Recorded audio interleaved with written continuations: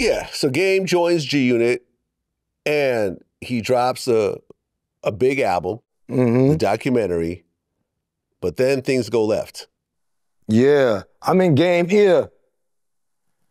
And Game really on his West Coast thing. I got Jim Jones too.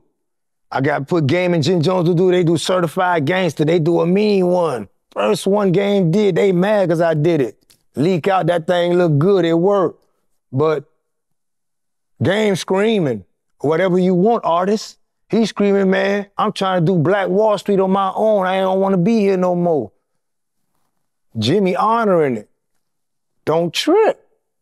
We gonna just holler at dude and tell him, man, you trying to do some shit on the West Coast and you trying to do a lot of things to do with your own empire.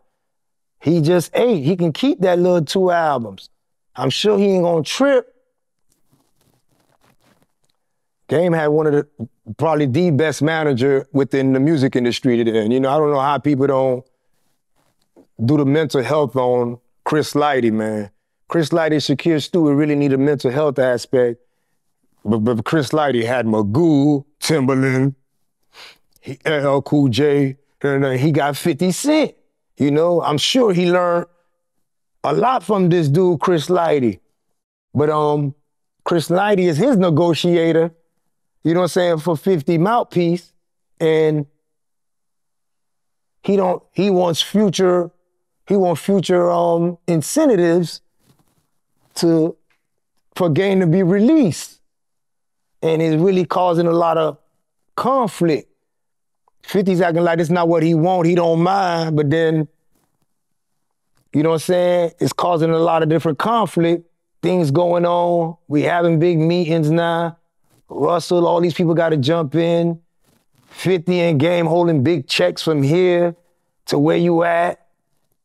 Then they about to kiss on the cheek. Like, pipe it down some and let him out. He let him out. He let him out. There was a meeting that happened with Chris Lighty and Jimmy Henchman, and you were there as well. Yeah. And that meeting went bad. Yeah, that meeting went bad. Me, Jimmy, yeah. Bigger, yeah, Sincere, yeah, Teddy, Jason, we there, and like I said, that's when I just said that they having disputes on, no, we need future points on the album, man. Chris is negotiating that aspect. They got dudes with him, you know? 50 walking around with this dude, Maserati Fox and all this shit. They got dudes with him though, you know what I'm saying? They cooling.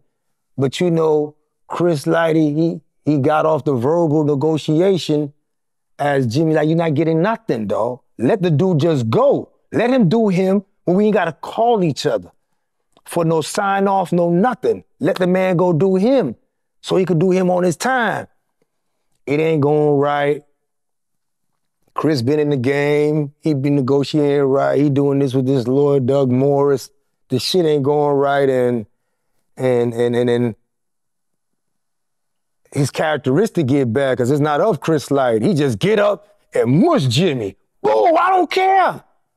You know, but Chris was nice too, 6'4", boom, boom, boom. Not to say he was a square, but he was a businessman within music, but he just mushed Jimmy. Jimmy get up, square off, so he like it's dead now, you know what I'm saying? Don't worry about it. Clear that, and I'ma holler at you, you know? And you know, shit start happening. Mike Lighty gets sliced in the face. Violator get hit up, and Violator officers get shot up around this time. Yeah, Violator officers get hit up, yeah. And his ass, 50 trying to holler at him, but 50 changing the game. Well, I remember calling Jimmy, boy, he ain't playing right. What you mean? Boy, that nigga bodyguard from Cambodia, and boy, you hit the car, the bullet hit him back. He got bulletproof vests and bulletproof cars. And he like, I need to holler at dude, man. I need to talk to dude. And he going through he ended up being a music mogul in a really strategic situation of like, You know, it was a government within a government back then, you know? We making sure 50 kind of cool. My man Oomp from Miami messed with Irv Gotti them. So Oomp would holler at me. I'd be like, man, nah, we can't do nothing on dude. We trying to do a play with him. So he'll be like, man, dude a fucked up dude, man. Oomp got sway. He just had a little stabbing. He beat on trial on TV with Ray Lewis. So it's as I'm in the mix of everything. And I'm clearing the way for him as far as the South, Miami. So he ain't gonna let a person eat. Let me book you, man. Just let me book you. Tell him to let me get through it, you know? And one of his little soldiers just go ahead and do something erratic. Jimmy's son, Jabu, walked down the street and he slapped Jimmy's son, pop. And it was like, God damn it, man, you know, that's that man's son. Jimmy kind of like got out of the rim of the respect he had earned within the music industry. Like, yo, I'm trying to find these dudes to talk to him and ask him, are you fucking nuts? You know?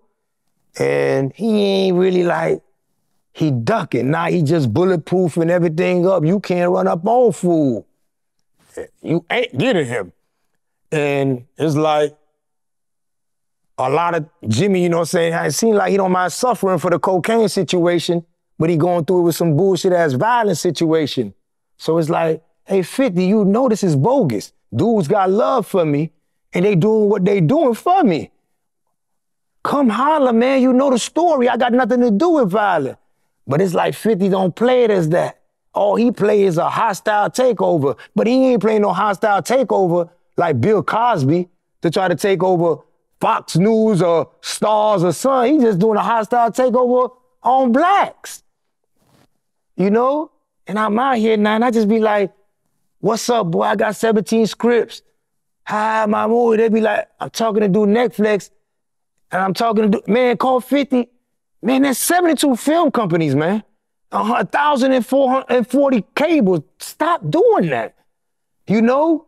Somebody got to tell dude, why you keep doing hostile takeovers on just music industry people? It's 1,040 cable company. Go do one like Bill Cosby tried.